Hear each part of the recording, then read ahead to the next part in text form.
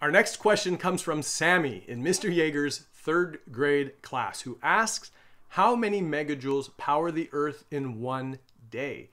Sami, this is a case where I wish you and I could be in STEAM Lab together right now, because I'm not certain if you mean how much energy reaches the Earth in a day, how much energy the Earth produces in a day, or how much energy the Earth consumes in a day. I'm going with the first option because solar energy is something we haven't talked about in any of these videos. So to answer your question, the sun provides the Earth with about 430 quintillion joules of energy per hour. That's 430 followed by 18 zeros. You want to know how many megajoules, so for that we need to cross out the last 2 sets of 3 zeros because there's a million joules in a megajoule.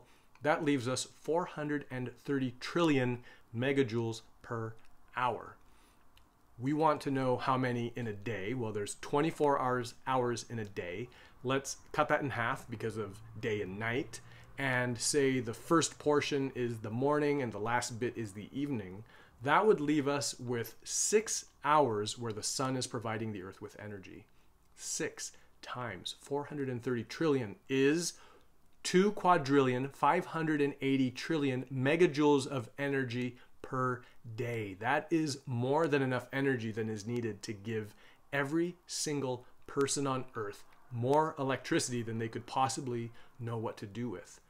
Unfortunately, there aren't enough solar power facilities to make that happen, but perhaps one day there will be. Sami, a lot of those joules are hitting my attic roof right now. It's gotten quite hot in here, so I'm going to sign off and get a glass of water.